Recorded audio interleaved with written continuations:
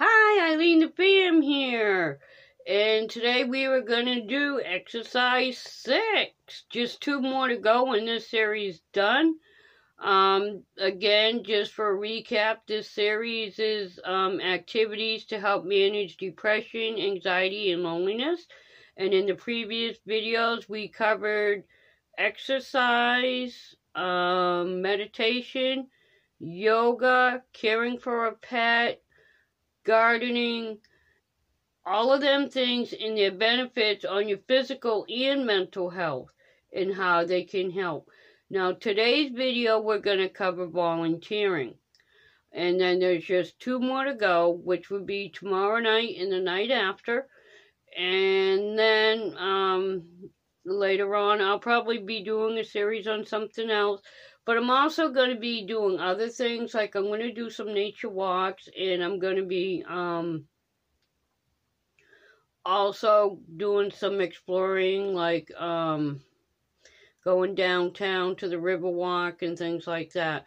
But let's get on with this series, because this is very important and this is near and dear to my heart, because I know there's a lot of people out there that are suffering and can use this information. That's why I wanted to do it. Now, when you volunteer, you're giving a part of yourself up, and when you're helping somebody, your cares seem very minute compared to what somebody else is going through. You don't even think about yourself because you're giving 100% of yourself. Okay, and there's many ways you can volunteer. Take, for instance, for those of you that like living in an apartment where you can't have a pet, volunteering in a pet shelter, taking care of a pet, walking it for them at the pet shelter, feeding it, cleaning it, is a good way to get to that exercise if you can't, if you're not allowed to own a pet. And so, you could do that. If you love people, you can volunteer at a hospital. You could help out at like a food bank. There's many, many different ways you can volunteer. But doctors have found that if you can volunteer 10 hours or less a month, so that's not a lot of time in a month. Okay, so you don't have to volunteer like 8 hours a day every day. Just 10 hours a month will give you a lot of mental health benefits. When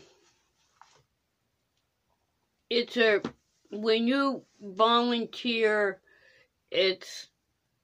how can I explain this? When you volunteer and you give of yourself and you're helping somebody, you just have this overwhelming feeling of happiness in you, of joy. You don't want money. You're just happy to see somebody else happy, and your problems just don't exist at that time. It gives you a sense of meaning. It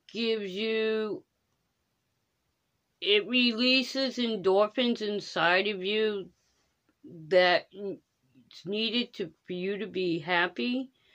It releases health endorphins. It is just so wonderful to help somebody out. If I had transportation, I would probably end up volunteering in a pet store. I mean, I have a dog, but I love animals. So I would end up doing that and working at a hospital, because I've done that already and I really, really enjoyed it, being able to help our veterans. I mean, it's a good way to give back. It's not going to cost you anything but a little bit of time. You get much more value out of it than $1, than money. Just the feeling and the accomplishment and everything that you get when you volunteer is just so worth it. And, like I said, you don't have to do it for a long period of time. You take 10 hours, divide it by 30 days. That's not even a half hour a day. You know, even if you go and volunteer for your neighbor down the street, you see that, you know, she needs her yard mowed. Go and volunteer to mow a yard. You don't have to do anything big. It's the thought of helping somebody when in need, and it does not have to be money-wise.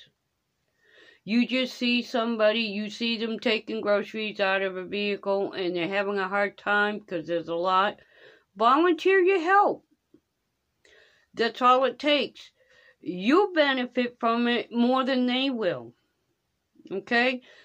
So, remember to add this into your daily routine. You see somebody, just volunteer 5 minutes of your time. You know, whatever.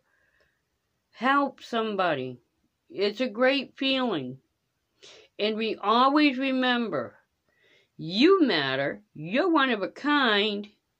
You're made uniquely. And I love you from the bottom of my heart. You are so special. You mean something to somebody. And right now that somebody's me, because each one of us is made uniquely. And each one of us matter. There's not one of us here that doesn't matter. Your life is important to me. Your feelings are important to me. I love you. You're in my prayers and thoughts. And until tomorrow, I love you. Bye.